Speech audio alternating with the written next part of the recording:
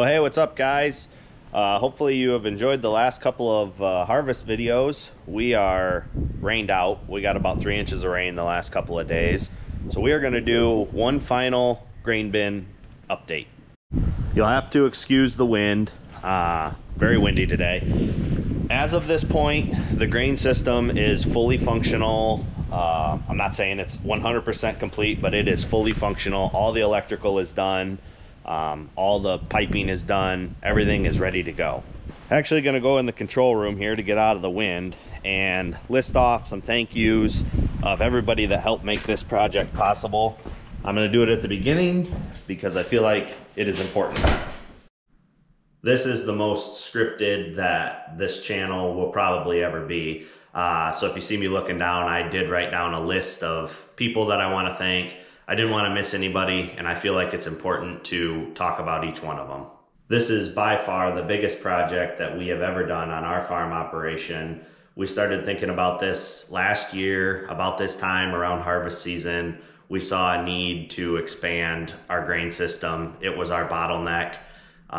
It took a lot of planning, and it took a huge investment to get this to where we are today.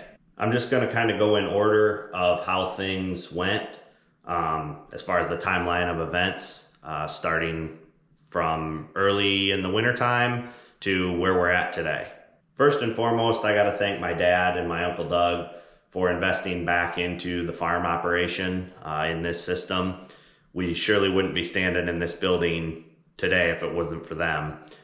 Believing in the next generation and having a system here that we can farm with for the next 30 plus years. Next is going to be the guys at Hochstetler Grain. They're the guys we used to order all of this stuff. We sat down with them before the start of the year, December of 22. We started talking with them and figured out what we needed, and we ordered everything, and then they are the ones that installed everything that you see out there.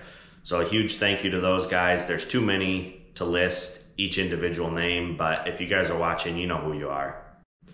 And then early in January, before I started this channel, we had to haul in a tremendous amount of fill dirt to build this site up to the elevation that we needed it.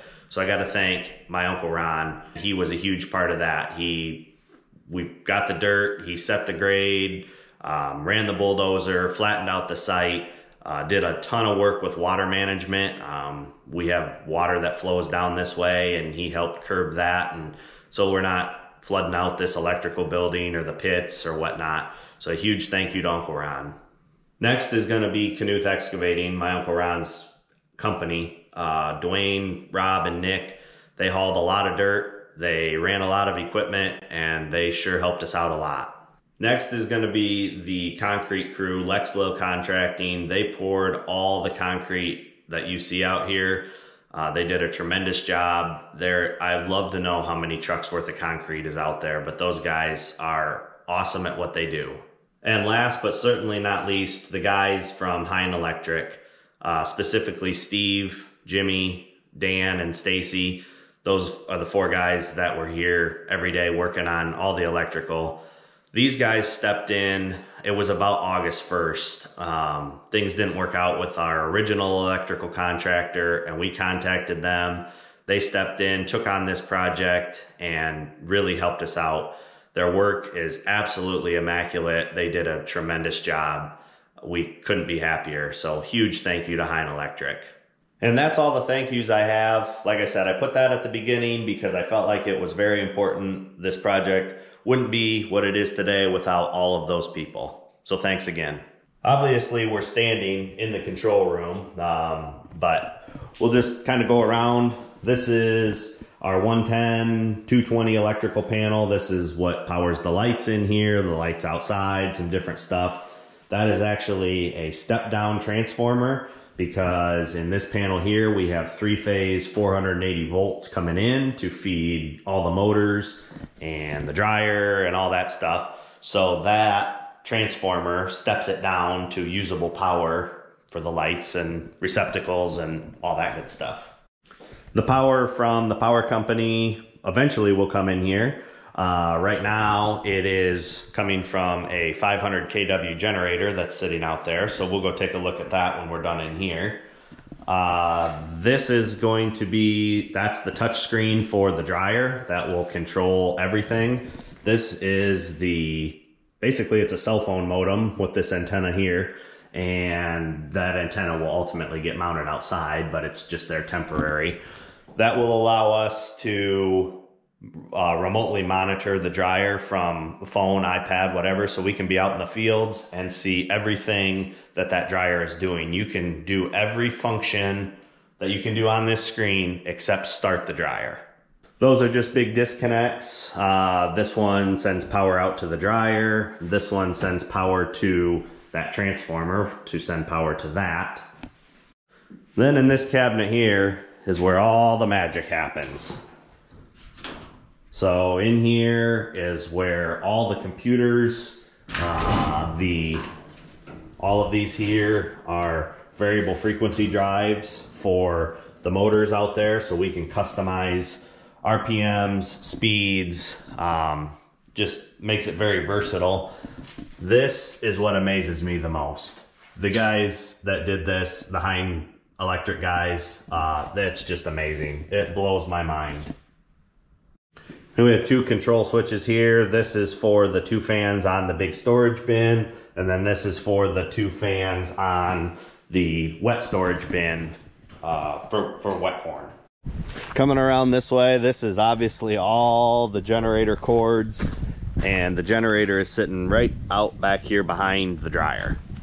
We're going to use 4 1,000 gallon propane tanks to feed the dryer. So we got those in place, and they have the line trenched. We just got to get that hooked up to the feed right here on the dryer.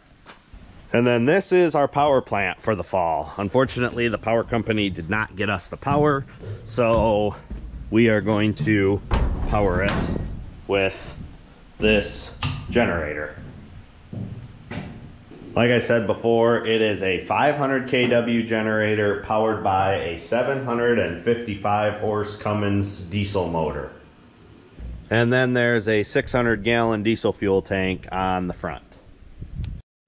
Then inside the bin here, this is just one of the temperature cables that goes in the bin here.